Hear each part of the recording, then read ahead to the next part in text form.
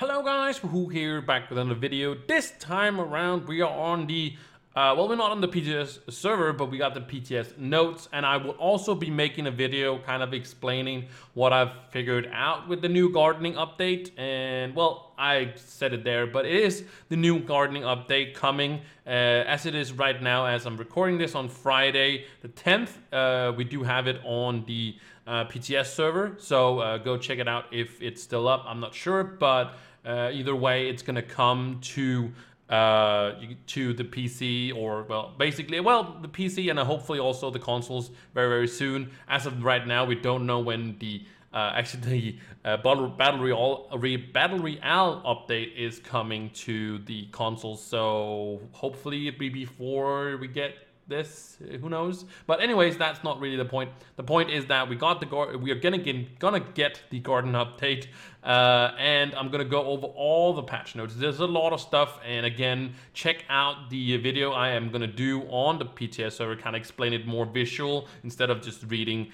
what is going on. And of course, if you like these videos, make sure you guys like and subscribe. So let's jump into them. Also, I gotta say that of course this is linked in the description as always, so you can go check it out if you want to. So because it's probably gonna be a kind of a long video because there's a lot to cover. But yeah, make sure you check out the description for that. Anyways, first of all, gardening now goes to 300, which means the skill of it is going to be 300. That's probably some mastery in there. Usually they are, because now it's 250. All benches are 250, but now it's going to be 300 for gardening. So I think when you're going to maybe rework the other things, it's going to be that. That's going to be 300 for all of them, or something like that. Just to people that already have maxed it, it's going to be like a little bit more to gain there. So the gardening bench has been renamed to anti-quartzite gardening bench. Basically, if you have the gardening bench now in somewhere, they're reworking the gardening bench, so the old gardening bench won't work and you'll not be able to craft them. So craft it now actually, and place it in your cornerstone or on your in your club, because that's going to be a legacy item. And it's not that you can use it for anything, but as a Dragon Crucible was something and stuff like that. It's not going to be a high value item, but I'm just saying, if you want the old crafting bench, you can craft it now and put it in your cornerstone club world, basically, because there's going to be a new gardening bench and it can be crafted in the builder's crafting bench. And you can also craft it in the old crafting bench. Basically, the only thing you can do in the old crafting bench is craft the new benches and stuff like that. There's in there. It has like 5 items or something like that. So it's just gonna be like kind of saying, oh, if some like if some old players come back and say, hey, what is going on with gardening? Well, it's basically gonna try to kind of put people in the right direction of what is gardening now. So that's basically it. The requirement for original gardening recipes has now been shuffled. I'm not 100% sure what that means, but I think it may be that some stuff is now have more requirement and some has less, but I don't really know what that's all about. But unripped compost herbs has now been renamed to unripped. Fertilizer herbs for reduced confusion. And why it's not compost, as it usually are the ones you put down for rich fertilizer or get rich fertilizer out of, right now it's called compost, because there's actually a composting bench that I'm actually also going to talk about in the PTS, well, here as well, but in the PTS video as well. New type of plants has been added to the gardening bench at gardener level. So gardener leveling is, I think it's like the 3rd or level or 4th level or something like that. That's where it basically starts getting into all the new stuff. So all this old stuff is going to be able to be crafted. So nothing is changing there. They're not taking anything out. They're just adding more, basically. And well, the new stuff is going to be the awesome stuff, really. Vegetables like cube barch, unicorn chard, and totter tarts contain vegetables when harvested. Basically, these are some of the new plants you can place down just like the old ones, but a little bit different. Vegetables can be watered at the watering sink to before become food and used in recipes. So basically there's a bench that changed them all into food, and I haven't got into that yet in the PTS video, but I think it's pretty straightforward. I think it's gonna be like the buffs. Like we saw a preview. I've done that earlier, way earlier on the channel. We did at the St. Patrick's, basically the event there. They had a preview of what's going to go on. We got some magic find, which is awesome. I think there's also going to be other buffs you can actually have now. So again, I haven't gone into it, but maybe something to like more attack speed or more physical damage or more magic damage or something like that. That's at least what I think it's gonna be, like based on what I know from other games. So nothing I have tried on the PTS server yet, because I haven't gone that far on the PTS server. I wanted to get these videos done and sent to you guys so you guys could go over all of these. Already a lot of information I feel like going into this basically, so yeah. Next thing is the prize decoration vegetable. Bombs can be skinned now, found rarely when harvesting vegetables. A vegetable, I know there's a new word, vegetables, but it's basically just crops and stuff like that. And it shows a lot easier in the PTS server, so hold out for that one for sure. Alchemy plants. Alchemy plants can contain craftable materials. Harvest alchemy plants recipes can be found in bubble pots, and when it's open or when opening compost herbs. So bubbling pods, they also say that. I think they actually say it down here, so let's just hold on to though. But bubble pods is something new. Alchemy seeds can be crafted at the gardening bench when once learned and found rarely through bubbling pots or opening compost herbs. Alchemy plant seeds and recipes can be composted for the fraction of its materials that would be granted from harvesting this plant. So basically, you can, if you made a mistake, you can basically get it back. Okay, so here's the bubbling pods, and the bubbling pods can be rarely found in breaking grass. So grass, we are all over the place. We have grass, and harvesting vegetables and alchemy plants. So when you're basically alchemy plants, there is a chance of these bubbling pods, and bubbling pods are, I'm probably gonna just call them bubbles.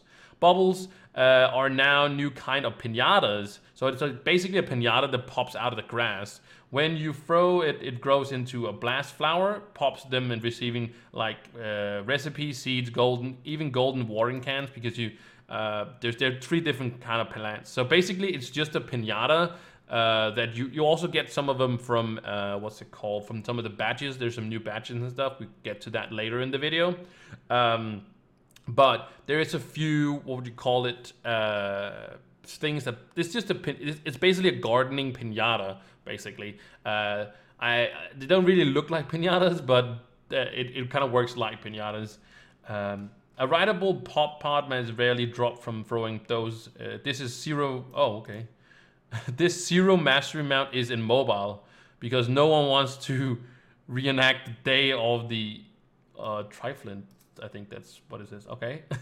All right. So it's just a mount you can move on. It sounds great. These new vegetables and alchemy plants require watering at times and time to grow. So we saw a few in the preview. It basically took some time. You had to, well, back then you had to throw some stuff at it, but here it's just a watering can, and we're going to talk more about the watering cans later on. But the watering cans are just basically you have to tend to the flowers like you would do in real life, basically. Next is, after watering, plants require some time to soak up all that before they can expect more water, become harvestable. So as we saw the preview, it was like we planted a seed. Every hour, it didn't reset when you did it. So you could do, like, let's say 5 minutes before the top of the hour, when of course the challenges starts and stuff like that, and then you could do it 5 minutes after, but then you have to wait until it reset again. So it didn't go after your clock, it went after well, everybody's clock, if you know what I mean. So no matter how you did it, it's always going to take you 5 hours to do. So you had to tend to it 5 times, and then the 6th time you had to, you could basically harvest it. But then it also lasted for 3 days. So even though it took like maybe half a day, you would, and again, it's kind of funny because as long as you are attending your flower, it doesn't wither. But after you are completed your, and I'm doing like quotes, completed your flower, it basically starts weathering. After 3 days, it's gonna be basically gone. But you can harvest it every hour, so you get a lot more out of stuff than you would. It takes a little bit longer, but you get a lot more stuff out of it over time. Again, it's maybe a little bit other way. The other way was maybe faster, but this is like more in act with real life, you can say it like that. Anyways, next thing is the different plants require different amount of water before becoming harvestable. For example, corn on the cube, plants require 4 units of water, while crotatoms, I think that's like tomatoes, plants requires 1 unit of water. And here is the watering cans. There is also different kinds of watering can. There's a water can. This is the craftable one. That's really that's the one you would probably use the most. The other ones can be more efficient, I guess. But yeah, this consumes 1 unit of water by nearby plants, craftable at the gardening level. So yeah, that's really high. Next is the everlasting watering can. This watering can is not consumable. And grants 1 unit of water to nearby plants, craftable at the basically the highest level. And then you got the golden watering can. This consumable watering can completely fills the watering requirement of nearby plants. So this is basically like the super watering can, which can only be found in those pods. So it's not a craftable one. It's like, hey, nice, you got the better watering can. So the everlasting and the normal water can is the ones you're gonna basically use. And I would say probably the everlasting is of course better than the regular one, depending on how much you want to do and stuff like that. The next one is the new dragon, and the dragon is called Warden of the Fields, and it's also the newly growth in gardening. The new dragon can be crafted in the crucible. I'll also do a video on that one, but the blue blossoming dragon fragments, and you can be obtained by using a dragon effigy if you want to do that,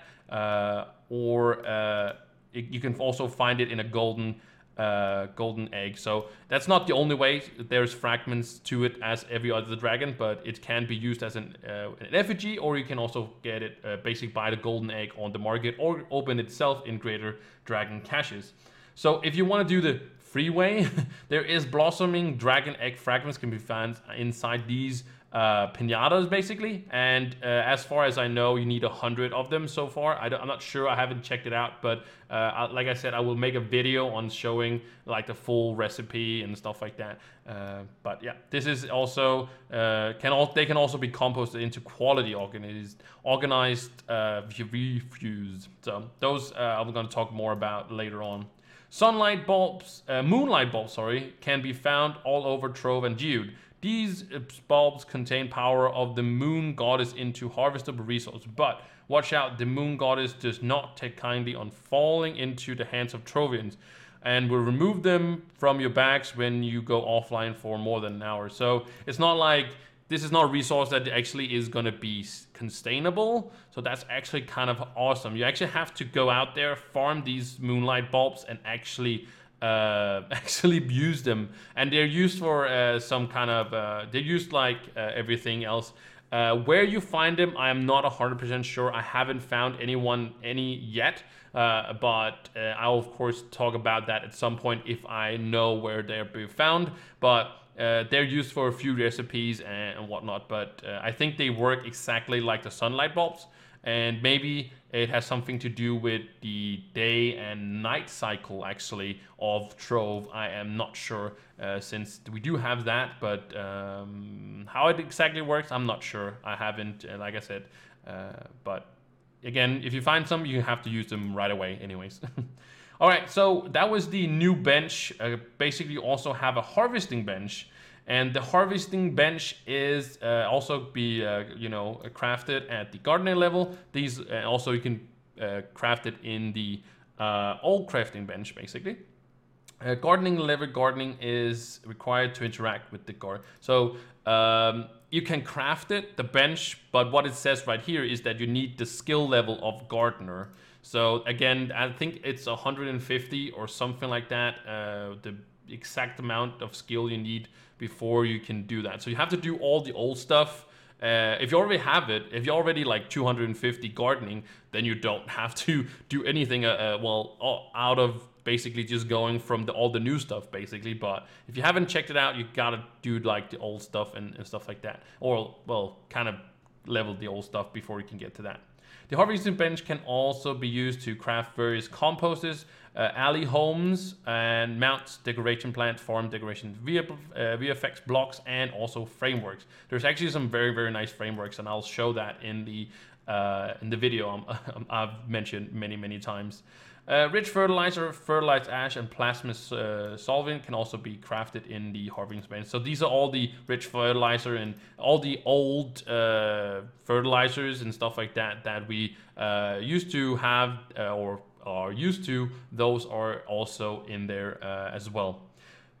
Next thing is the composting herbs can be from the harvesting bench. Is a great way to get concentrated hober, the moonlight temper, and also cookie mosk.